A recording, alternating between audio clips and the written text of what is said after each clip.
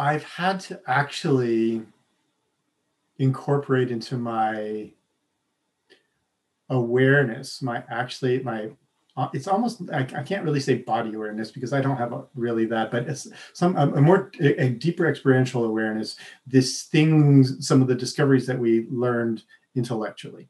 So in the peer-to-peer world, one of the things you realize is that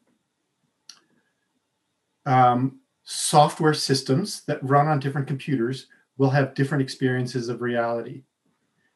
This is known in the computing industry as the Byzantine generals problem. And it's very hard. It's a hard problem for a large number of independent agents to agree on a single reality.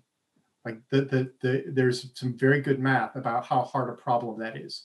And so this is the reason why we have centralized systems, and the reason why blockchain exists, because it's a way of solving that problem, albeit at a very high cost. So this is true.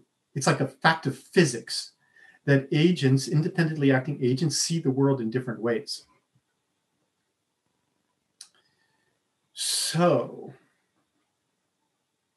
that's what Holochain was designed to deal with, in a way that faces that truth head on and says, we're not going to force one reality.